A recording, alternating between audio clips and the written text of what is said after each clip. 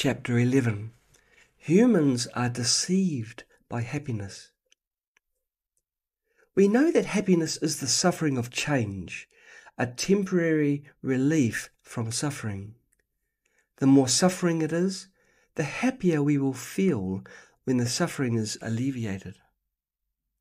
Perhaps some people might argue, even without the relief of suffering, we can still experience happiness, suffering of change. For example, today I am in a good mood, full of energy, without vexations or physical pain. When a skilled massage therapist gives me a back massage, I feel comfortable and happy. However, the truth is, there is an underlying suffering in your body. Why do you go for a massage? This is because, at your age, your muscles have already worn out, making you prone to fatigue, and the energy channels in your back have become somewhat blocked. As a result, when you alleviate this discomfort through massage, you feel comfort and happiness, suffering of change. If we were to massage the back of a healthy 5 or 6-year-old child, they wouldn't feel any happiness, suffering of change. They might even feel pain and discomfort. As time passes, we begin to age and experience the suffering of aging. However, this kind of suffering may not be severe enough to prevent us from living or working.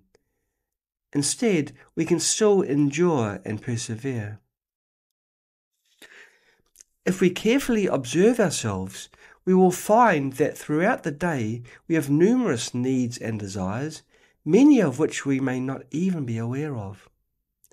They are hidden in our minds, causing us to worry about gains and losses, feel inexplicably irritated, depressed, tend to complain and lose our temper, or even feel anxious.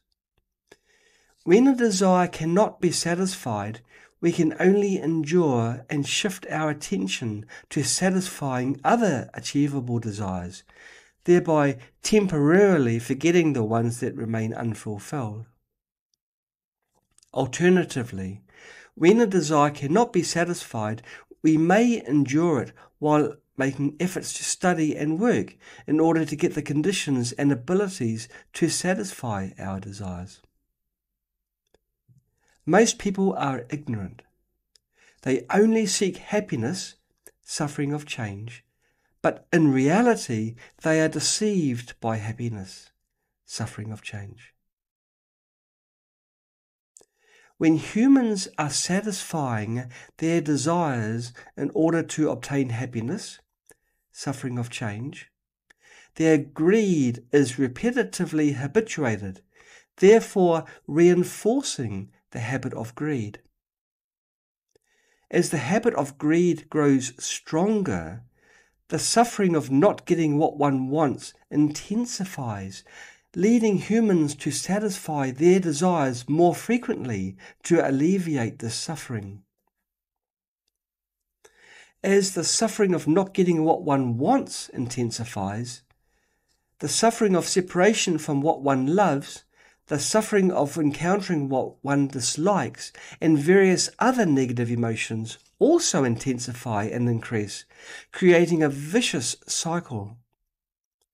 In this way, within the cycle of suffering and suffering of change, happiness, humans worry about gains and losses, fluctuating between joy and sorrow. The most terrifying thing is that this situation tends to worsen over time, causing humans to be trapped in it and unable to escape, like devils. In reality, what humans truly seek is peace, not happiness, suffering of change. So, what is peace? As mentioned in the previous chapters, peace is a pure and free state. When a person has fewer desires and is more content, they experience less suffering and happiness, suffering of change. As a result, their physical health tends to be better. Their inner state is more tranquil and relaxed. They experience fewer vexations and negative emotions. This is relative peace. The fewer desires a person has, the healthier and purer their body and mind become, leading to a higher level of peace. To increase our level of peace, we need guidance from wise teachers to see the reality of life, understand ourselves, ignite our wisdom, and elevate our state of life. From this, we can understand that in order to attain relative peace and increase our level of peace, the first step is to identify the root of suffering, desire. Then we need to use the right methods to reduce desire, thereby truly eliminating suffering, rather than temporarily alleviating suffering by blindly satisfying our desires. This is the biggest misconception for most people. They believe that by satisfying their desires, they can alleviate suffering and attain happiness, suffering of change. However, this approach actually intensifies desires, leading to even more greater suffering that needs to be alleviated. In this manner, it creates a vicious cycle, trapping them deeper and deeper. So, the key is how to master the right methods to reduce desire. Here, I can briefly introduce them. Firstly, learn and understand the law of cause and effect. Be aware of the relationship between karmic cause, karmic effect, karmic force, and karmic habit.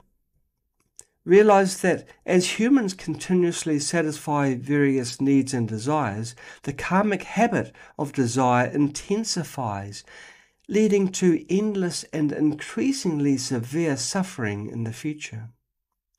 Make efforts to deal with desire and stay away from external influences that trigger desire. Secondly, practice yoga or meditation. By cultivating the body and mind and controlling our breath, we can tame our desire. Thirdly, follow a wise teacher to learn wisdom. Understand the root of suffering and the essence of happiness, suffering of change. Realize that everything is impermanent, like fleeting clouds. Here, we will not provide detailed explanations. However, there are dedicated teachings available to guide us to learn the right methods, which can help us reduce and even eradicate the karmic habit of desire, leading us to genuine and perfect peace.